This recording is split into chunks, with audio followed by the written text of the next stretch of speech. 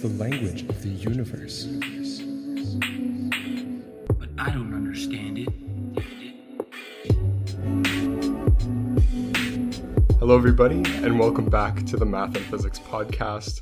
I'm your host, Parker. And I'm Ray, and we welcome you to episode number 64, where today, as you can see, we have a special guest. We have Dr. Don Lincoln here with us today from Fermilab. So for our listeners out there, you've probably heard of the YouTube channel Fermilab, or at least have seen a couple videos here and there, and you might notice Mr. Dr. Don Lincoln right here. So we have him on this podcast. I am so excited. You might be able to see it. Very, very excited you're on here today. So before we actually get into it, Don, maybe you just want to introduce yourself to our listeners, you know, who you are, what you do, just a brief, and then we can get into it later again. So Don. Sure. So my name is Don Lincoln. I'm a physicist at Fermilab, which is America's flagship particle physics laboratory. I've been doing particle physics for, several decades now. I split my research time between working at Fermilab, which is just outside of Chicago, and the Large Hadron Collider, which is in Europe. So that's my research that I do. I'm interested in looking at the most fundamental building blocks of the universe, the laws that essentially make the universe, the cosmos, possible. And then as a side gig, something that I'm very passionate about is science communication. So I make YouTube videos, I write for things like Scientific American, I write for CNN, I make books, do things for the great courses. So I do a lot of science communication. I think it's really important for frontline scientists to share what they know. True. So that the world can appreciate just how cool it is. Yeah, for sure. Like one thing that a lot of people are kind of dismissive about is how cool science is, because they think of a scientist and they're like, whatever, it's too complicated. But the thing is, because you don't give them a chance to communicate, like you don't give them a chance to explain what it is they're doing, because a lot of the times the really complicated things could be explained in a simple theoretical way, like in a simple concept. Like you don't need insane levels of math sometimes to explain the building blocks of nature. And especially with your YouTube channel is a perfect example. You take crazy complicated topics and you explain it to, laymen, basically. Right. So, that is the essence of science. And that's what we need from people, like you, to share that knowledge with us. So that's perfect. Perfect way to put it. Yeah. I mean, the fact is doing science is hard. For sure. But 100%. Learning about science, the big pictures, the big idea, it's something that I think most people can understand and embrace. Mm-hmm. Definitely. And the more people are actually, on the front line and communicating what they're doing, the more people you can reach globally to embark on this journey of science and to just keep on discovering more and more. So, yeah. Science is the act, and we say this so many times, science is the act of asking why. And everyone asks the question why. Like in some point in their life, you will ask that question. Like so many people say when we're talking about some complicated things that, I just don't care. Like when you ask, why does this happen? Oh, I don't care. Why is the sky blue? Oh, I don't care. Whatever, it's blue. But the thing is, there is definitely a part of them that doesn't know, and that part is saying, I don't care. But there is an inquisitive part, which is what scientists are trying to reach, to try and communicate that level, to get that understanding. Because that understanding, just that basic understanding was what you're saying, is very fundamental. And everyone can access that. Everyone can access that basic knowledge. Right. I also think it's really important because in addition to, just understanding and the things that drive me, there's a society side of things, because there are many issues in the world, things like climate change or vaccines or things like that, which are scientifically driven. And science knows stuff. I mean, we actually know what we're talking about much of the time. And if we don't, then we figure it out. And so you may, like for instance, with the vaccine stuff, for COVID especially, there were some things in the beginning where people thought that the scientists thought that this was the right thing. But then when they learned more, they changed the direction because that's how science works. As you learn, you get closer and closer to the truth. And so I think it's really important for scientists to talk to society, because there are so many problems out there that we can fix. But to fix them first, you have to understand them. And, that's where the scientists come in. Mm-hmm. Definitely. The solutions are tough. The solutions require everybody. It's not just scientists. We shouldn't just do what scientists say. You should listen to, politicians. You listen to clergy. You should listen to business. You should listen to everybody. But you should at least agree on the facts. Yeah, exactly. And that's what we do. That's the thing today. Like, especially in today's world, like everyone's disputing all these things, like anti-vaxxers and all this stuff. Like, okay, have your own opinion, but you can't say you can't like dispute some of the hard evidence facts that we have to do with these things, like anyways, I mean, there are a lot of people in the world, unfortunately, and a lot of them have their own views, so there's that.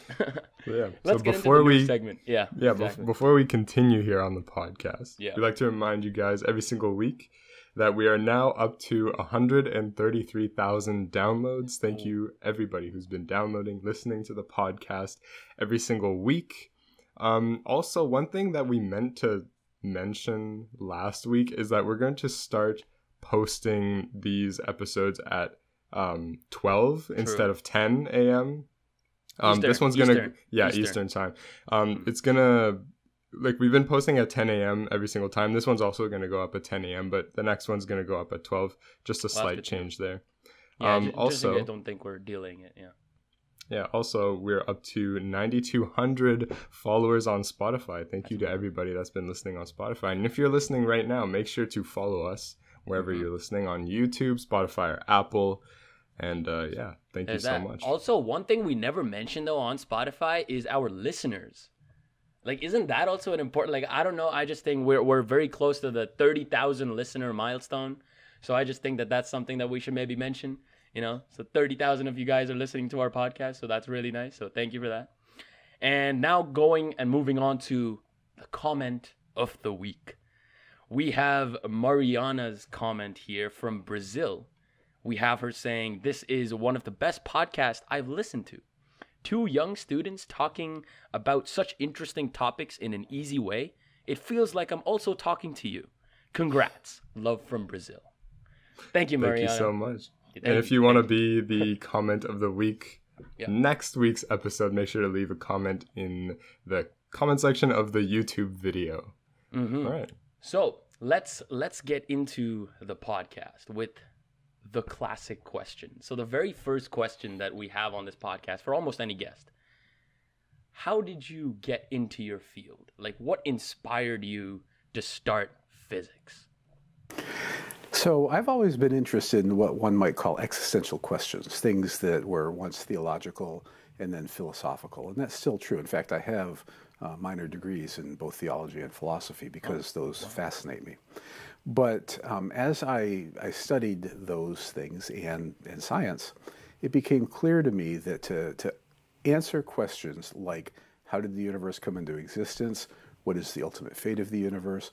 Why does the universe have to be the way it is? Does it have to be the way it is? What are the ultimate building blocks and the forces that hold it together? It was very clear to me that one could sit and sort of philosophize about these things, or you could actually dig into the scientific method and learn about it. So when I went into college, there was no question I was going to do physics. There was some question whether it was going to be particle physics or cosmology. But back in the 1980s, there was just a lot fewer experimental options for cosmology, whereas particle physics was going strong. And so that's what I did. I went to college, a small university that most people have never heard of, Rose-Hulman Institute of Technology. It's an engineering school. I then went on to get my master's and doctorate at Rice University in Houston, Texas, which is a pretty good school. Then I moved onward to the University of Michigan for my postdoctoral work, and then finally at Fermilab, again, America's flagship particle physics laboratory. My thesis work was on a small experiment, which I enjoyed immensely, and I enjoyed it because there were so few people on it, which meant that we had to do everything. There were maybe 30 names, but maybe 10 people that did all the work, and 3 or 4 that really did all the work. And so you had to be the person who built the detector, wrote the data software, wrote the simulations, the data unpacking, and so forth. Were you part of the 3 or 4 people? Oh yeah. Oh, you were. Of course, you were. Yeah, sure. No, there were 2 students who did just about everything. Me and a person who's Donna Naples. She's a professor now at University of Pittsburgh. And then there were, of course, our advisors. But our advisors had to go back and teach. And so Donna and I, we worked day and night. I mean, it was crazy. I mean, people can't appreciate how crazy it was unless you really love science. For instance, I would work from 8 in the morning till midnight, 6 days a week. And then on Sundays, I would work from 8 until about, 6 o'clock. And then I would go home and do, grocery shopping and Wait, do my 8 in the morning stuff. till midnight? Yeah. This is not an exaggeration. But that's what I wanted to do. I loved what I was doing. Right there. Yeah. I mean, we were building a detector to answer this crazy question. What we did is we had what is still the highest energy beam of photons ever made. Now, it's possible to make higher energy photons using different techniques, but we made a beam of incredibly high energy photons. And what we were doing was we were using those to hit the nuclei of hydrogen, so protons. And we were trying to study the transition from nuclear physics to particle physics. So where the forces that held together the proton dominated to the point where you hit them hard enough that you could actually knock the quarks outside of protons. So that's what we did. And that was a fascinating thing. We were also looking at what sounds crazy, but we were looking at what's called the structure of photons. So photons are supposedly point-like particles, and in a certain degree they are. However, quantum mechanics is true. And so a photon moving along will spontaneously transform itself into other particles and then transform back into a photon.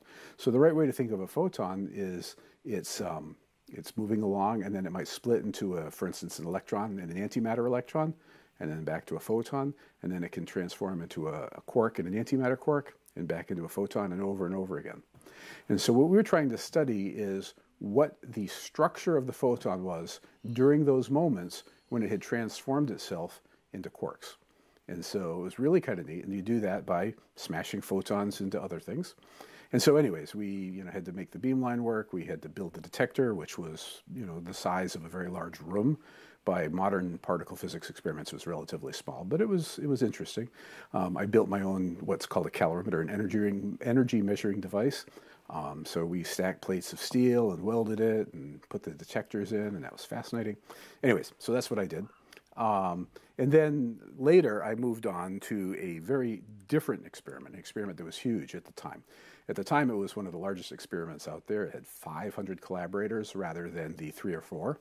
And of those 500, many of them were involved, at least half of them. And so it's a very different thing because you don't do everything, for one thing. And the other aspect of that is the experiment was huge. It was about 10 meters tall and about 15 meters long. And it had perhaps 1 million individual detector elements inside it. And so when you have an experiment of that magnitude, no one individual can do everything. So one person will do the data taking because we had to record data at ridiculous rates. Another person would unpack the data. In each detector, several people would be working on building and understanding. Other people would be analyzing the data. So it's a different mentality. We went from this small workshop kind of experiment to essentially a more corporate mentality.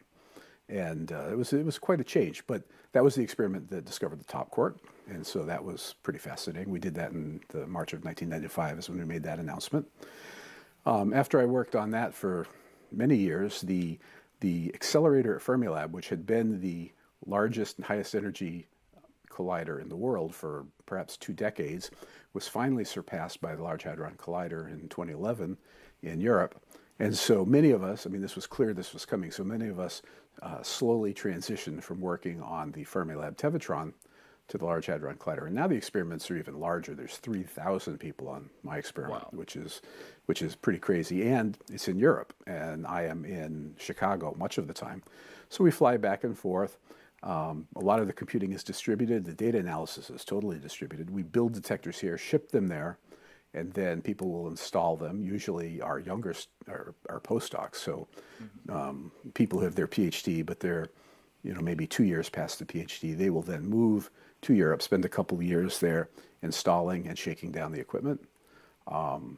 And so that was my path. I've started out in a small rural town. So this is perhaps important for listeners who maybe don't come from a strong science background. I certainly didn't.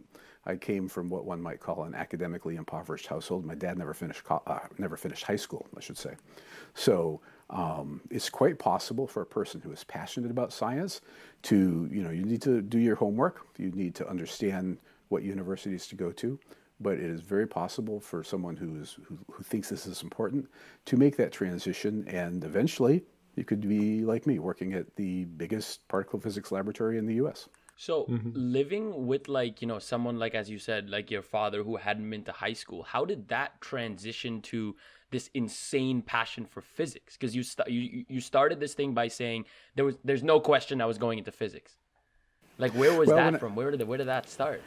I was a crazy reader when I was a kid. Okay. So like I read ridiculously, like a book a day kind of thing, and most of it was science fiction, but not all of it. Some of it was things like Isaac Asimov and Carl Sagan and George Gamow. So science popularizers, and in fact, that's part of the reason why I write books now, is because people who did that for me back in, say, the 1970s. Well, there's some kid in Saskatchewan or Iowa or California or I don't know where, and who's in the same boat as I am. And so it's a different world. Books are not the best way, perhaps, to communicate these days. Now it's online, podcasts, YouTube videos, and so forth. And so I've selected these methodologies to hopefully connect to some people. And I know it's been true because I've had people, come up to me and, I've been sitting in my office. Someone walks in with a book that I wrote some years ago and asked me to sign it and says, I got my PhD because I read this book 10 years ago. So I know it happens. That must be a feeling. Wow. It's pretty cool. And nowadays it's easier than ever because of the internet. You can literally get a quality education for free on the internet. So literally anybody can do it from their phone is maybe an exaggeration, but if you have a computer, you can definitely do it. Yeah, we live in a world of opportunity right now. Like, to be honest, a lot of people, I guess even us, like you're talking about, I still can't even imagine 8 a.m. to midnight. I don't even know what that's like.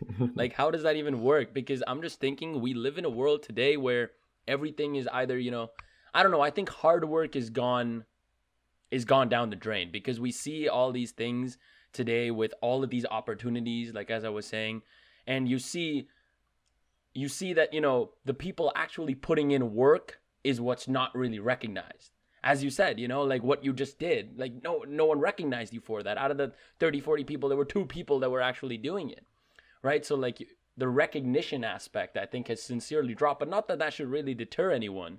Because again, we're not really doing this so the world can, we're doing this to advance what we believe is true, to advance science, right? Well, in all fairness, in that small experiment, it was well known who were the people who were putting in the time, because there were some people that would do the 9-to-5ers only during the week, but they weren't the person that then wrote the entire data acquisition software, or the person who wrote the opposite, where we took the bits and bytes and the data just was a series of bits is all, and you had to then pull it off the tapes and then turn it into something that you could run in a computer program. People know. It was a small experiment. People knew who the workers were. So. I certainly got credit. It's harder, I think, in the big experiments, where someone works really hard, but they do a fantastic job on a small piece. But and the problem is, if you're not working on that small piece, you might not recognize that person was a hero. Mm-hmm. So I do find it harder in the big experiments now for someone to become noticed by a broad spectrum of the experiment, and that does make it hard. I can definitely see that, because I think they're definitely, with the big experiments with thousands of people, I can obviously now start to understand how there can be people completely unnoticed, And talking about these big experiments, I think now we have to ask, because this was a long time coming, the muon G-2 experiment. So that happened at Fermilab, and for our listeners out there. So I guess, we've actually not spoken about this, and now this is funny. We actually waited. No, okay, but very, very briefly though, on the Q&A episode, very, very briefly. Mm-hmm. But I'm saying we had a particle physicist on here like 2-3 episodes ago, and we were going to ask him, but then we had you coming on. So I'm like, you know what? Let's just not talk about muon G-2 at all, because it's a Fermilab discussion. So let's get into it. What is, just explain to all our viewers here, because again, we've never really gotten into it before. Like, what is the muon G-2 experiment? Why is it so phenomenal? And what does it mean for science? All right, so let's back up, because to understand this, we need a lot of background. Let's get the background. So let's start not with muons, but with electrons. So we know from experiments, the Stern-Gerlach experiment, for instance, from 100 years ago, that electrons have spin, and they have spin of plus or minus a half. So this we know to be true. Now, spin, of course, doesn't mean spin in the same way that you think of spinning a ball, but nonetheless, it has angular momentum. So any object that has spin and an electric charge, which the electron does, is also a magnet. And so what we are talking about to start with is essentially how strong of a magnet these subatomic particles are. Now, the G in G-2 is called the gyromagnetic ratio. And so essentially what it is a ratio of the amount of the magnetic strength of a particle divided by what's called the Bohr magneton, which is a thing that Bohr came up with. And in 1935, in classical quantum mechanics, people did a bunch of work, maybe 1938, a little bit later than that. People calculated, and G should equal exactly 2. Exactly. Numerically, period, 2. 2.0 infinity. Nothing. Nice. So that was great. But in 1948, an experiment measured the G for an electron, and they found that it wasn't 2, it was 2.00238. So it was a 0.1% difference. So now it would be easy to imagine that if you did an experimental measurement and you got something that was 0.1% off from the prediction, that you just made some sort of experimental error, and the reality is it really was 2, and the 0.001%, it was not 0.01%, but the 0.1% was simply, you just goofed up. However, the uncertainties on the measurement were much smaller than that 0.1%. So if you believe the uncertainties, it was simply true that the magnetic moment of the electron was not 2, it was 0.1% difference. So it didn't take very long for theorists to think about that and say, aha, you're right, it is in fact 0.1%. And the people that did that, well, first it was Julian Schwinger, but what the people that did all the work eventually shared the Nobel Prize, Schwinger, Tominaga, and Feynman, for the investigation and discovery of quantum electrodynamics, or QED. So what we now know is surrounding a bare electron, there is a cloud of what we call virtual particles, particles that appear and disappear all the time. So you've heard of the Heisenberg uncertainty principle. Things can happen as long as, and not even conserve energy, as long as the non-conservation of energy is short enough. And so what happens, if you look at an electron, you will see that it gives off photons that then make electron and antimatter electrons that then recombine into photons and go back into the electron. But you should think of the electron as like being surrounded by a cloud of fireflies that blink in and out of existence. And so that 0.1% is in addition to the magnetic strength of the electron by the cloud of sort of subatomic fireflies. So when you say, oh, we measure the magnetic strength of the electron, you're measuring a combination of the raw magnetic strength and the cloud addition. So that's kind of the big physics background. Now we talk about the muon. Now the muon is a cousin of the electron. It's 200 times heavier.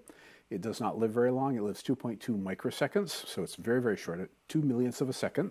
Luckily, you can use Einstein's theory of relativity to boost it to high speeds, and that will extend its length of being alive a little bit longer. So now we're talking about muon G-2. So to begin with, why do we call it G-2? Well, it's because we're interested in the behavior of that cloud of quantum particles surrounding the electron or the muon. We're not really interested in what's at the center because that's kind of boring. So G-2 is what you measure minus the boring part, and so what you're left is simply the cool quantum stuff. So that's why it's G-2. So the muon G-2 experiment now studies not the magnetic strength of the electron, but the magnetic strength of the muon. And it is also a similar number. It is about 0.1% different from the 1930s prediction. So if you do that, and we've been doing this for a long time, I think the first measurement of that was back in the 1950s, but over the years we have done a better and better job, and we can now measure the magnetic strength of the muon with a precision of 12 decimal places. 12, wow. That's astounding. Wow. And the theoretical calculations are equivalent. And what we find is if you do the 2.00238, blah, blah, blah, blah, they agree, the data, or the measurement, and the prediction agree decimal for 8 digits. And they only disagree in the 9th digit. So this is 1 part per billion where the disagreement begins. Now, to give you a sense of what 1 part per billion is, that is equivalent to measuring the circumference of the Earth with a precision of 30 centimeters, or a foot for my American friends. And so that's how precise this is. Now, once you get past that, they do disagree. Wow. And you can, the numbers I'm not going to mention now. If you're actually interested, if you look at the Fermilab YouTube channel, my last YouTube video of about a week or so ago talks about this in great detail. You can actually see the numbers. But for now, we just say that past the part per billion, they do disagree.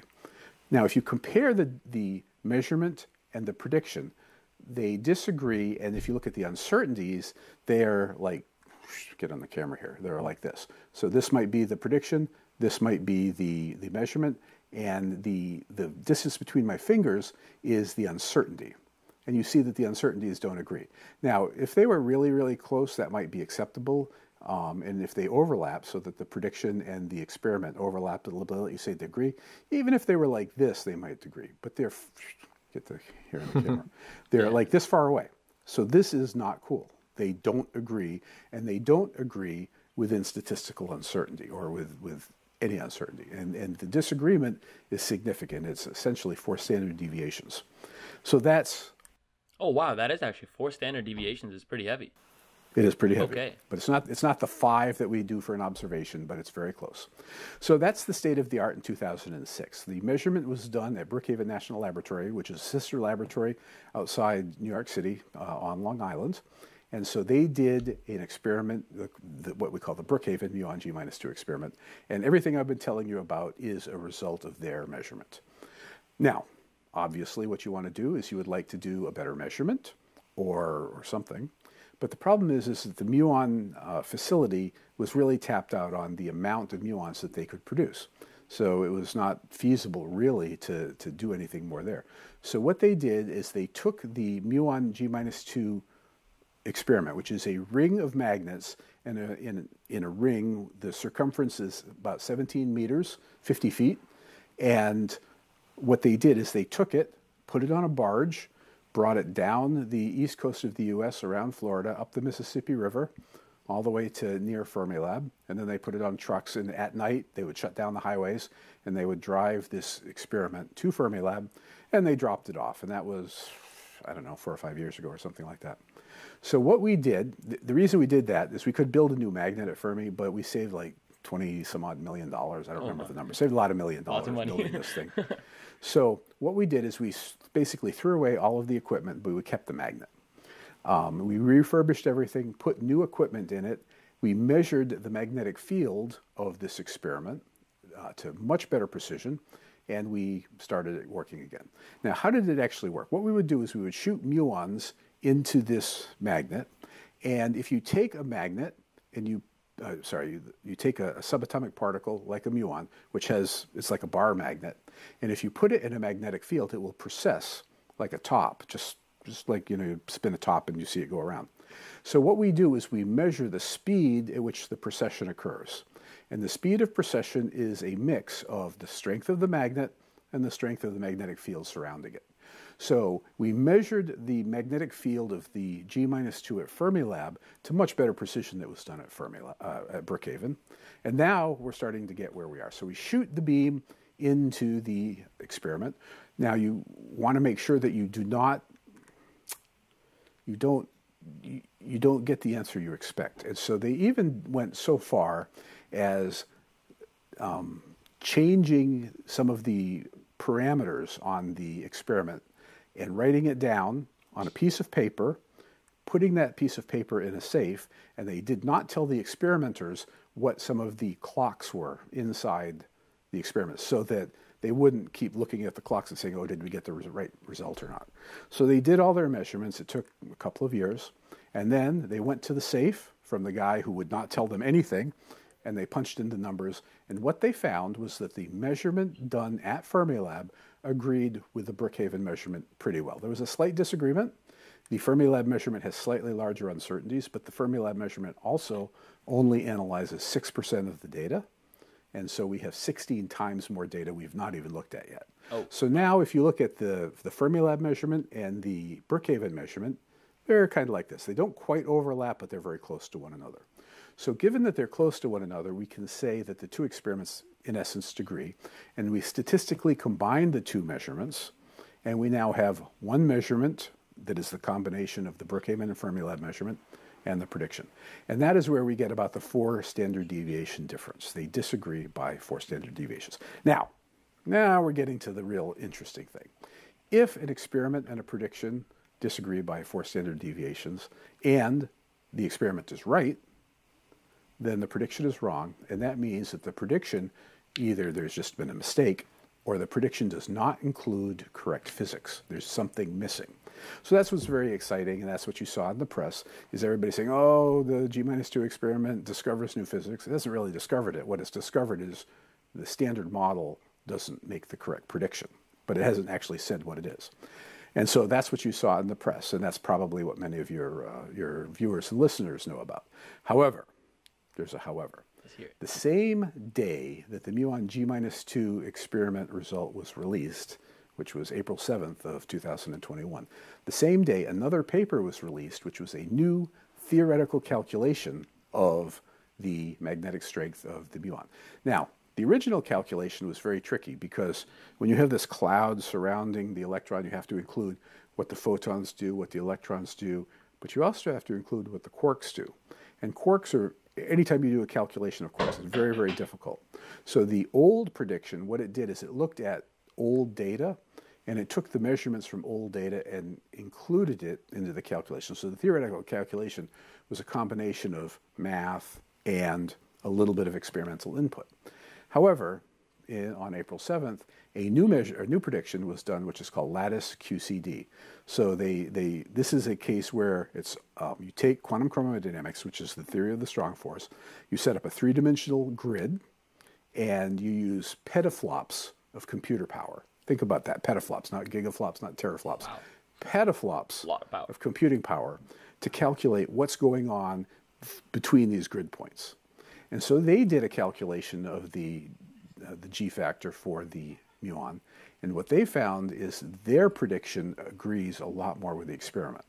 So if the lattice QCD measurement is true, then, or not measurement, the lattice QCD calculation is true, then maybe there's no disagreement at all. It could be that the standard model agrees very, very well with the measurement. However, you know, there's always a however. This is science. Let's hear it. There's about more, 6 more. I like it. No, I love it. Yeah. So the thing is, with the lattice QCD measurement, you have to ask where their uncertainty came from, and their uncertainty came from the researchers' uncertainty in their method. So they had to do things. I mean, lattice QCD calculations are really tough. I mean, they've been around for a while. They can do things like predict the mass of subatomic particles with some precision. Nonetheless, they had to make some decisions, and when you make decisions, you assign an uncertainty, and their uncertainty was a systematic uncertainty. So it may be that they made a mistake, and they acknowledge that. So now where are we? Well, we have a prediction using data input, we have an experiment, and we have a prediction using lattice QCD. The old experimental input prediction and the data disagree. The lattice QCD agrees pretty well with the experiment, not perfectly, and kind of disagrees with the experimental prediction. But the lattice QCD measurement has concerns in how one handles it Did they do it right? So there are at least 6 other groups of very good physicists. Mind you, the physicists who did the lattice QCD prediction are fantastic. They're the best. But that doesn't mean that they're right. It just means that they're very good. But there are 6 other groups who are similarly good, and within a year, they will be able to reproduce the lattice QCD measurement and see, or prediction rather, and see if they did it right or not. So that's number 1.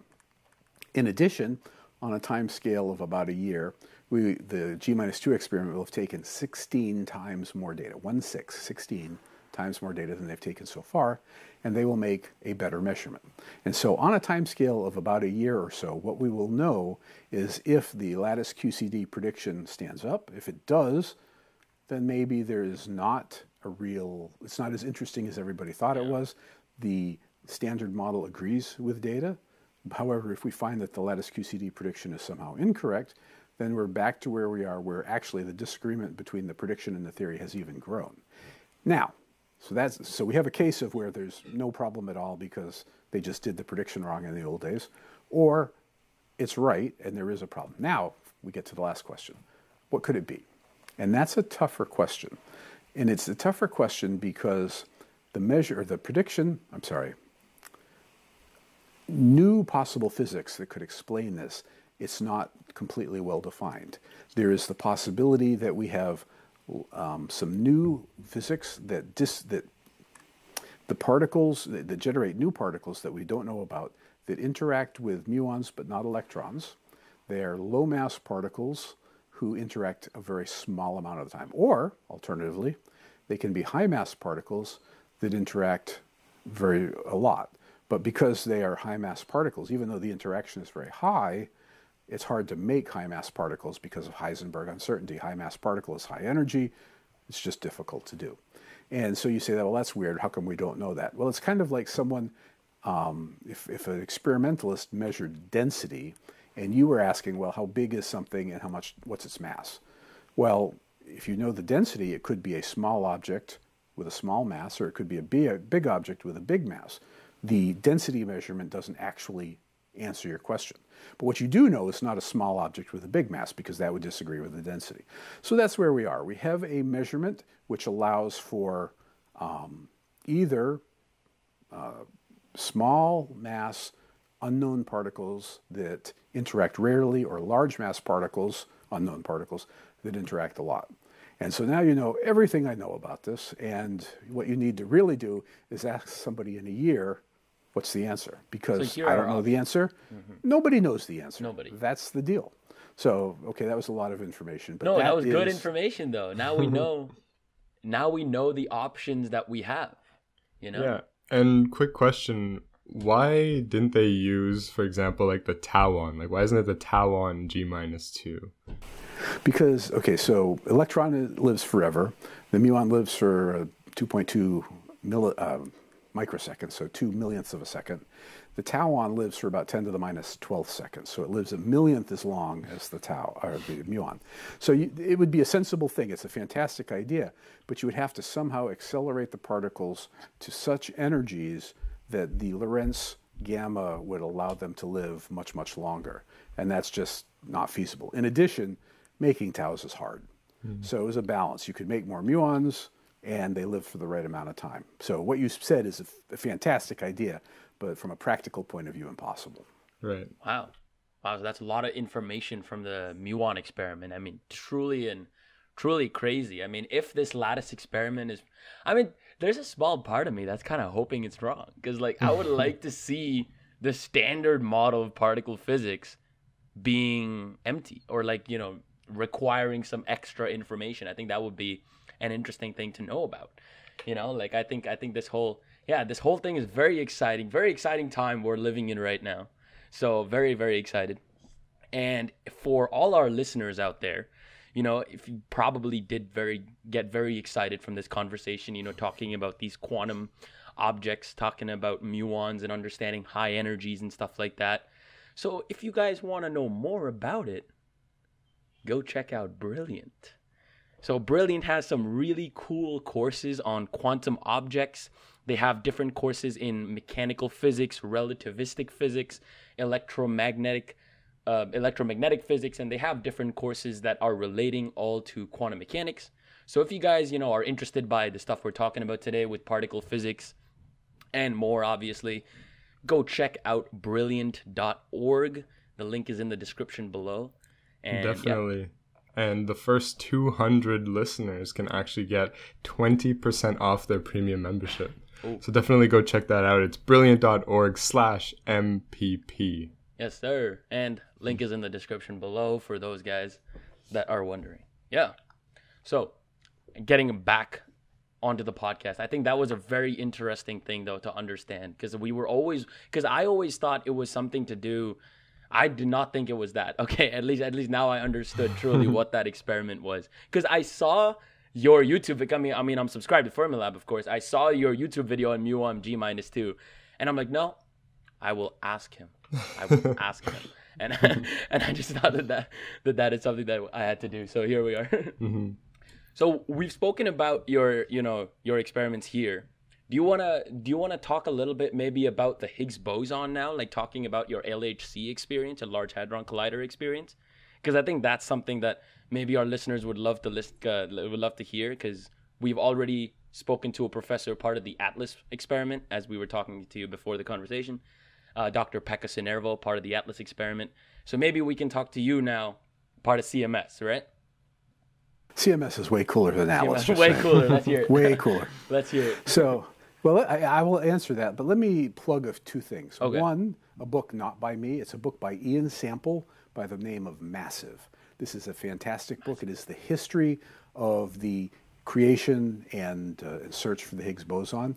Everybody hears about Peter Higgs, but he wasn't the only one. And this experiment talks about who talked to who back in the 1960s. And it's a fantastic book, one of the best histories of the Higgs. So I strongly recommend that. In addition, if you want to hear something about the discovery, I'm really fond of my book, The Large Hadron Collider, which has the experimental side. It's the I was there and what it was like and so forth. So it'll give you more details than what we can talk about here. So yeah, that was very cool. It was a very interesting business because, in the I guess the probably early 2000s, we didn't really have much information on what the mass of the Higgs was. Back in 1964, we had no idea at all. But over the years, we had ruled out regions of mass. And so by about when we'd started the discovery, we had ruled out a mass of a Higgs boson below 114 GeV. And a GeV is about the mass of a proton. It's not quite, but round numbers, it's about 114 times the mass of the proton. It had to be heavier than that. And we knew from theoretical concerns it had to be less than 300 times the mass of the proton. So that's kind of where we were. So there was a big rush, a race to find the Higgs boson, because at the time, the Fermilab accelerator and the CERN accelerator were both sort of operating and looking for things.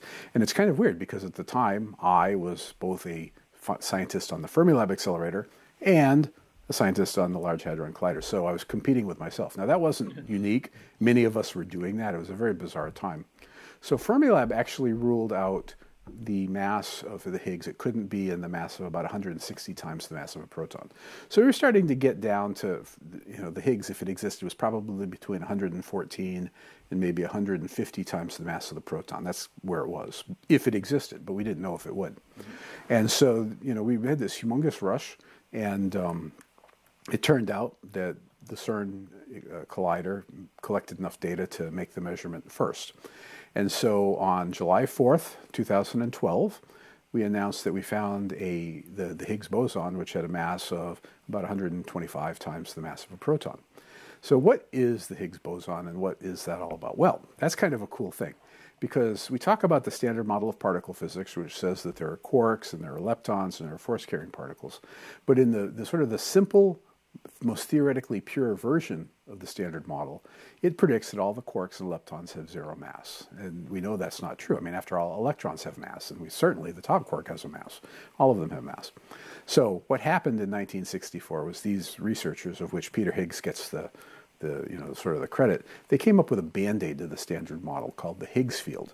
And so what they did is they said, if there is a field that permeates the universe, this energy field will interact with the particles and give mass to the other subatomic particles. But we didn't know if it was true.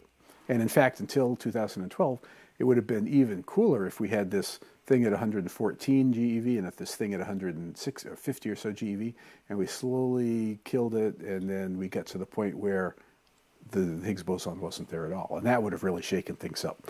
But as it happened, the prediction was correct, and we discovered this, this subatomic particle. Now, hold on, I'm going to cough here for a second. Sure. Go for it. Too much talking. No worries. So, anyways, the thing that gives mass to subatomic particles is not the Higgs boson, but the Higgs field. And that is this energy field that's everywhere. It's very much like Star Wars, you know. The force permeates and surrounds us and all that. But that field can vibrate. And so the Higgs boson is vibrations of that field. So what we discovered was the vibrations of the Higgs field. And that's what we did. And it was truly amazing. And in 2013, just 15 months or so after the discovery, Peter Higgs and Francois Englert shared the Nobel Prize for the discovery, not for the discovery, but for the prediction of the Higgs boson. In like boson. 1960 something, right? Peter Higgs and Francois. 1964. 1964. That was, man, take that like 40, 50 years just to find this thing. And do you want to talk a little? Yeah. Do you want to maybe discuss a little more about how you actually discovered the Higgs? Like, was there? Because I know that famous picture of the Large Hadron Collider, but like I know obviously I can't really interpret that. So is there like was there something specific that you did? Did you see the data and interpret something, or did you straight up just detect? Like, did one of your detectors go off and that's the Higgs detector or something like that? Like, no, man, finding the Higgs is a real nightmare. Yeah, it must have been, right? It's an insane nightmare. Must have been. So what happens is we collide two protons together near the speed of light. So E equals mc squared is the thing. And so all of that energy of those moving particles at near the speed of light collided and converted into a massive particle. And that does it all the time. That's how we found the top quark, how we found lots of things. But we also, one of the things it did is make Higgs bosons. Now, Higgs bosons decay in many different ways. They can decay, in the most likely way it decays is, well, back up. Because the Higgs field generates mass, things that have high mass interact more with the Higgs field. And people get this wrong. They say that high mass objects interact with the Higgs, but it's because the Higgs gives them mass that they interact with them. So at the mass scale of the Higgs boson, what it most likely does is it decays into the heaviest particles allowed by energy conservation, and that's two bottom quarks. So what you do is you're smashing these protons together, looking for bottom quarks to come flying out. Well, it turns out making bottom quarks is easy because you can smash them together, and through the strong nuclear force, which is to say they're gluons, the gluons make bottom quark pairs. Bottom quark pairs are flying out all the time. So what you have to do is not just find the bottom quark pairs, because you see them all the time, but you have to find which ones are from Higgs. And that's actually exceedingly difficult because they're buried. It's like trying to find a diamond in a barrel full of cubic zirconia. It's in there somewhere, but finding it is ridiculous. Now, what happens extremely rarely is a proton and a proton hits together, makes a Higgs boson. The Higgs boson decays into top quarks in this weird quantum thing, and the top quarks actually make two photons. So now you have the protons coming together and two photons coming out. Now, two photons coming out also happens all the time, but we can measure photons incredibly well. And so what you do is you look for pairs of photons, and you use Einstein's equation, not just E equals mc squared, but his full correct equation, which also includes momentum. So, it may surprise many of your listeners or viewers, but E equals mc squared is wrong. Mm-hmm. And by wrong, I mean incomplete. We've spoken about this, yeah. It's only true if the momentum is zero. The correct equation is E squared equals mc squared, all squared, plus the momentum squared times the speed of light squared. So you can do some arithmetic, and if we just we set the speed of light equal to 1, which physicists do because it's easy. So you then have E squared equals m squared plus p squared. You subtract the p squared off to one side, and you have m squared equals E squared minus p squared. So that's kind of neat. So if you could measure the energy and the momentum of the Higgs boson, you'd know its mass. Unfortunately, the Higgs boson lives for about 10 to the minus 24 seconds. It doesn't even hit our detector. But its daughter particles do, those two photons do. And so now you can use the physics that you learned in your introductory physics class, either in high school or your first year at university, where energy is conserved. So the energy of the two photons added together equals the energy of the Higgs. And the momentum of the two photons equals the momentum of the Higgs. So what you're doing, this is insanely cool. I just love this. You measure the energy and momentum of the daughter particles.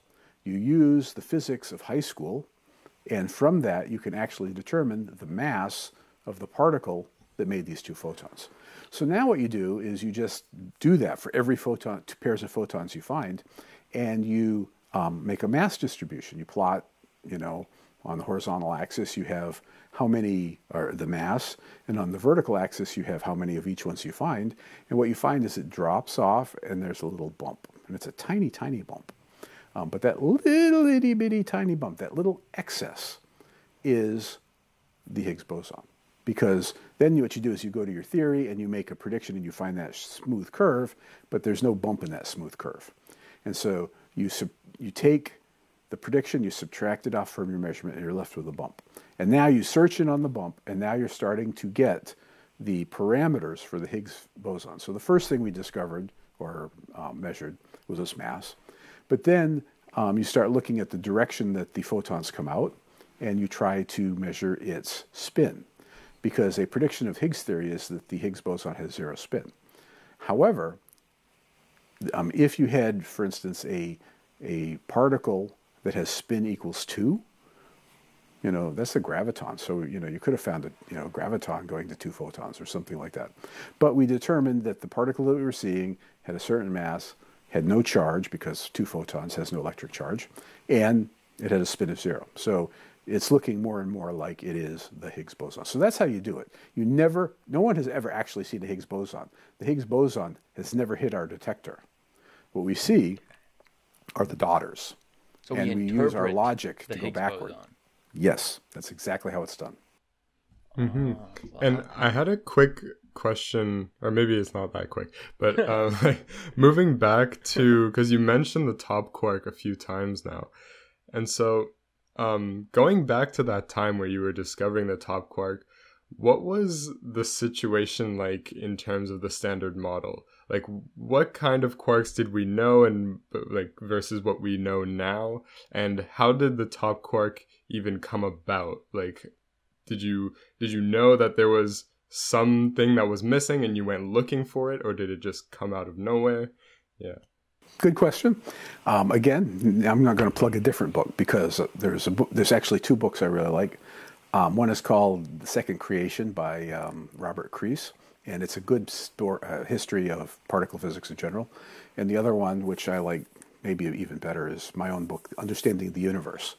And it has the answer to that. But so someone wants to spend some time reading that, they should. So let's get back to answer your question. It's a fantastic question. So the standard model contains quarks and leptons. Inside protons and neutrons are 2 types of quarks called up and down. Stupid name. All the quarks have stupid name. They're up, down, charm, strange, top and bottom. Particle physics are silly about this sort of thing.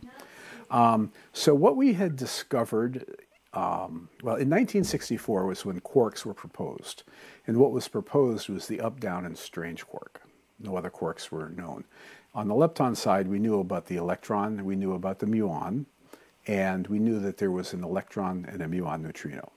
So we didn't know about the top quark, the bottom quark, the charm quark, nor did we know about the tau or the tau neutrino. So that's where we stood when the standard model began. That's when the Higgs boson or the Higgs field was predicted. Now in 1974, back up. The up and down quark have 2 different charges. If in a coordinate, not a coordinate system, but in a system where the proton has a charge of +1 and the electron has a charge of -1, The up quark has a charge of 2/3, the down quark has a charge of -1/3, and the strange quark has a charge of -1/3. So if you look at that, you say, well, gee, why are there two -1/3s and only one 2/3? Well, it's possible that there was another quark that had 2/3, but nobody knew if that were true. So in 1974, the charm quark was discovered, and everybody went, that's great, because now you had two ups, or two 2/3 quarks, two -1/3 quarks, you had two neutrinos, you had two electrons. Life is good. And then, in 1977, a guy by the name of Leon Lederman and his colleagues, Jack Steinberger and Mel Schwartz, no, back up. Leon Lederman did it. He got his Nobel Prize with those guys, but for something else. So they discovered another -1/3 quark. They found a bottom quark. So we had not found, actually by that time, we had found the tau lepton too. So sorry, but when you say discovered, sorry to cut you off, but when you say discovered the quark, again, are you talking about, because particle accelerators weren't a thing. So when you say of course they were. But particle accelerators have been a thing since 1930. Oh, shoot. So when you say discovered, they legitimately saw a new particle. Yeah, they smashed the beam into, proton beam into a target, and by God, continue. That's a bottom quark, by God. Interesting. Well, so they discovered the bottom quark. In fact, they discovered a particle called the upsilon, which is, because we use Greek letters a lot, which was a bound state of a bottom and an antimatter bottom quark. And so that was discovered. So now, say the year is 1990. What did we know? We knew about the up-down charm-strange quarks. We knew about the bottom quark, but there wasn't that 2/3 version. So we went looking, and we went looking and looking. Now, mind you, the bottom quark was discovered in 1977. The top quark was discovered in 1995. So there was 20 years of people looking and trying to find it. So when we were looking for the top quark, we had a pretty good idea that it probably existed. We had a pretty good idea of its properties. We didn't know its mass, but there were a lot of theoretical calculations that said, if its mass is this, you will see these decay properties. If its mass is that, you will see these decay properties. And so we took that theoretical guidance and started searching. And it was in 1995 that we discovered the particle with a mass of 172 billion electron volts, and that is a mass of 183 times the mass of a proton. That's like a molybdenum atom or something like that, all in a space with no charge or no size whatsoever. Oh, wow. So that's how we did it, that we had theoretical guidance telling us not exactly where to look, but it gave us a plan. In a certain energy range, you did one thing, in another energy range, you did another thing, and eventually we found it. But it took 20 years. Wow, that top quark really gave you problems. And well, it's the heaviest the quark, Higgs right? boson took 50 years, so Oh yeah, top quark was easy peasy. Yeah, that's definitely another anomaly. But yeah, so for our listeners, also the top quark is the heaviest quark, right? That we have exactly. And is there any significance of that? Like, is there? Because I've always wondered, again, with these weird names and everything, there might be some significance to the charm and strange or whatever. Like, is there any significance to their names and the reasons they have mass, this amount of mass? Sort of. So up and down have a name, and so this is for anyone who's done a little bit of nuclear physics. There's isospin. So isospin is something that if you haven't learned about, you will if you're a physics major. And inside a proton, you can treat the proton, as far as the nuclear force is concerned, you can treat the proton and the neutron as being identical, even though one has a charge and one doesn't. But in the way you separate them is this thing called isospin. One has got a +1/2 isospin, and one has got a -1/2 isospin. So it's the same mathematics as ordinary spin. It's a theoretical construct called isospin. And so since one has the +1/2 is spin up, and the -1/2 is spin down, and so since the proton has two ups and a down, it has more up isospin, so that's why the quark name became up and down. Strange was back in, I guess strange was probably discovered in the 1940s or so, because particle accelerators existed then. And so what they found this really weird kind of particles. They were easy to make, but hard to decay. And usually the rule is live by the sword, die by the sword. If you're easy to make, you're easy to decay. But these were strange because they were easy to make and hard to decay. And it turned out that they were hard to decay because they had a strange quark in them. So that's the history of the up, down, and strange names. Those have real historical antecedents. So that makes sense. Okay, so there's some sense to those names. Okay, continue. Yeah, so now the rest is less so. So now, now you're getting into sort of physics apocrypha. Because I've heard this story. I don't know if it's true. Someone said, wouldn't it be charming if there was another one that was equivalent to the up quark and the charm quark was discovered. And as far as the top and bottom quark, I'm actually not sure where that came from. In fact, for quite a while, it was truth and beauty. So there were these two groups that were arguing. This is the truth and the beauty quark and the top and the bottom quark. And, so searching for beauty or searching, people who are looking for the top quark, they could write fancy papers. Physicists search for truth, which was very poetic. But for some reason that I really actually don't know, the truth and beauty names just sort of fell out of favor, and we call them top and bottom quark. It has no meaning whatsoever, really. So now you might ask, and it would be a perfectly reasonable question to ask yourself, is there a fourth one? I mean, we have these three identical columns. Okay. Could there be a fourth? And the answer is yes, there could be, but. We did a measurement. So we haven't talked about forces. There are four of the known forces. There's the electromagnetism, there is gravity, and there's the strong and weak nuclear force. And though each of those forces comes with a particle. So the weak nuclear force, one of the particles is a thing called a Z boson. So that's a lot to dump on people, but just trust me, the Z boson is a weak force particle.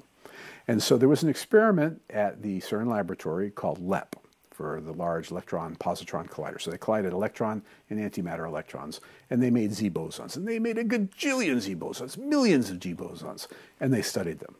And so because of quantum mechanics, this particle has a certain mass, but it also has a width, meaning that even though the mass of the Z boson is 90 GeV, it's not always 90. Some are like 89 and some are 91. And so you can make a measurement of that and you make a bell curve. And you find out, as I think the width, the standard deviation of that is like 2.3 GeV. So it's 90.1 GeV plus or minus 2.3.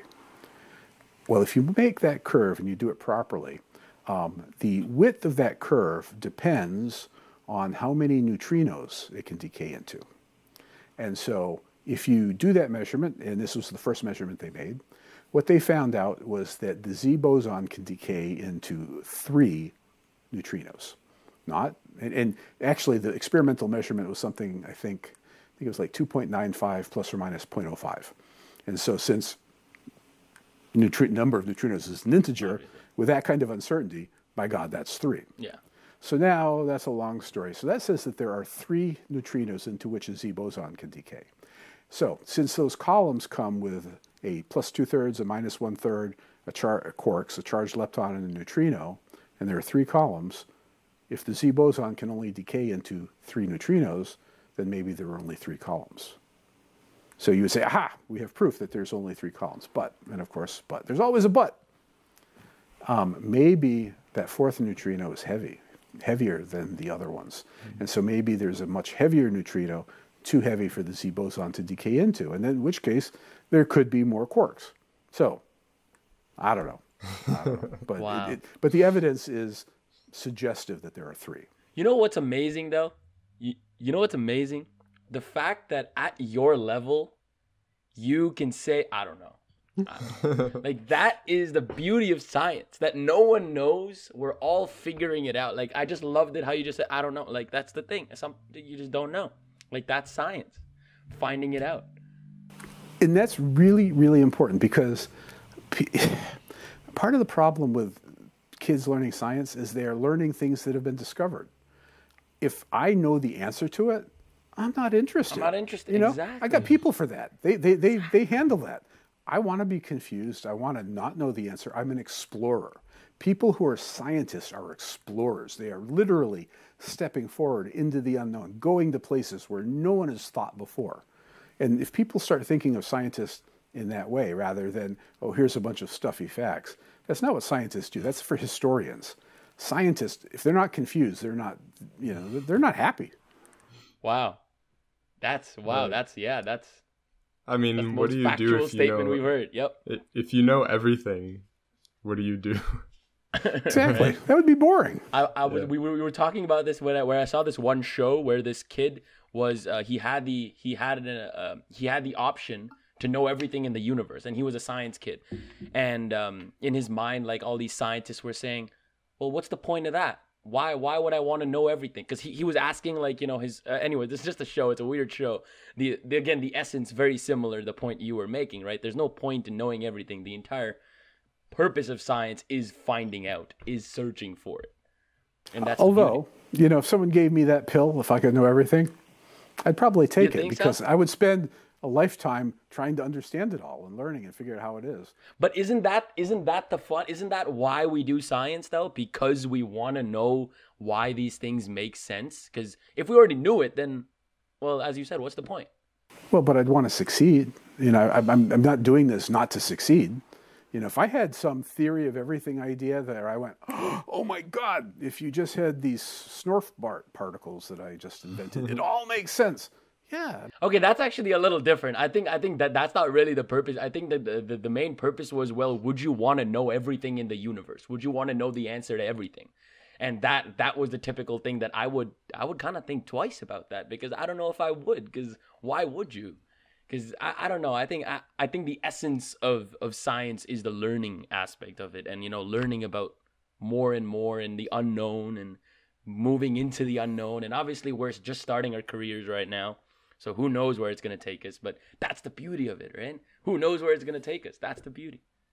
Yeah, but remember, there are questions beyond science. I mean, I could ask other interesting questions too.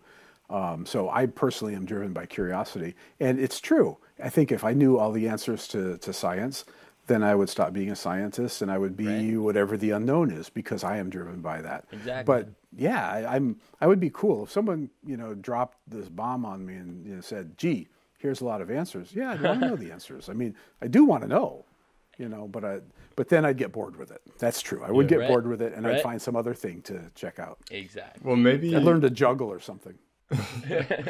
Maybe taking that pill, and then suddenly you can understand it in your head, but the problem might be that we don't have a way to describe what you understand, like, mathematically, and so the issue would be now to, like, translate what you know with, like, unknown math that we just don't have yet, and then you might just be stuck, like, I know it, but I can't really tell you, but I know it. That's a way. Yeah, I guess that's also a possibility.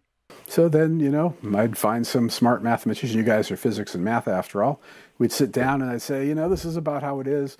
And what I find with mathematicians is they say, yeah, because they got all kind of crazy ideas, And probably what they'd say is some 1800s mathematician already solved that. And it's this. Look at the classic mathematician answer. But I was just thinking, as we were talking about this, are we discovering more math? Because, like, with physics, we have, like, there's always new physics. There's, like, we literally know, like, 3% of the universe, right? That's the whole thing. But in math, like, I don't know, are we discovering or adding more math? Sure. Like, look at any math journal. I guess I don't really subscribe to much like pure math. I'm mainly in the mathematical physics section. I think Barker is too. So we don't really subscribe to direct math. So I think that's why I never really thought about this question. But so math is still evolving. So. Oh, absolutely, all the time. Yeah, I mean, by God, they think of crazy stuff, man. Mathematicians, way harder than what I do. I have a math degree, and I went, man, these guys are nuts. I got to do physics. It's easier. Yeah, but that's so abstract, Like, we've spoken about this before. It's such an abstract concept. With physics, you can, you, as you said, like, you perform experiments. You can determine things. You can determine predictions. Might not be today, like Peter Higgs' friend. So I had to wait 50 years. So it might not be today. Might not be tomorrow. But it might happen one day. Albert Einstein never even saw his own black hole discovery. So it might not happen in your own lifetime. But the fact that it might is the whole essence of the whole. The thing about like abstract math though is that like usually it's the case that something is theorized. There's a new theorem that's published, and then a long while later it's like, oh, this is connected to this physical occurrence. So yeah, I mean, a lot of Galois' work back in the 1800s or so then became incredibly useful when we started doing things in the 1900s, ring theory and group theory. I mean, amazing. The theorist who invented quarks invented group theory, only to find out that it had been done over 100 years ago by a mathematician. You know, so there's a lot of that. Sad. So you're exactly right. What you said is exactly right, Parker. That's so sad.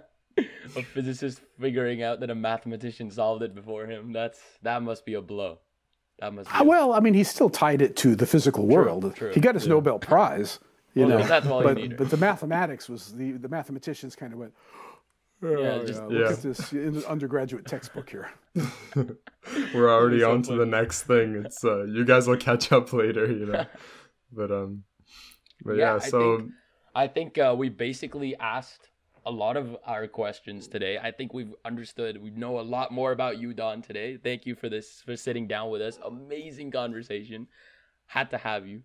Hopefully we can do this again. We can maybe do this sometime. We have, different questions on specifically like your books and talking about, black holes and your theories on extra dimensions and stuff that maybe we can get into in a future episode with you. That would be really cool. So I just want to definitely thank you for coming on this podcast, and thank you for taking your time out of your day to, sit down with us, have this conversation. Happy to do it.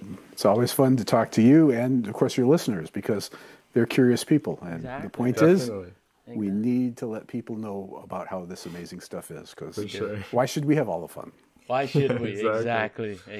So, for everybody that's listening to this podcast right now, make sure to follow us, leave any questions in the comments section below, and you can find all of our updates and things like that and our clips on our Instagram at math.physics.podcast. And I guess that's everything, right? That is everything. I don't think we have anything to add. Are we missing anything? Right. I think we're good. No. Awesome. Thank you so much for listening. And once again, Don, thank you so much for coming on. Well, thanks for asking me. So this has been episode number 64 of the Math and Physics Podcast. I'm your host, Parker. And I'm Ray. And we will see you soon. Bye, guys. See ya.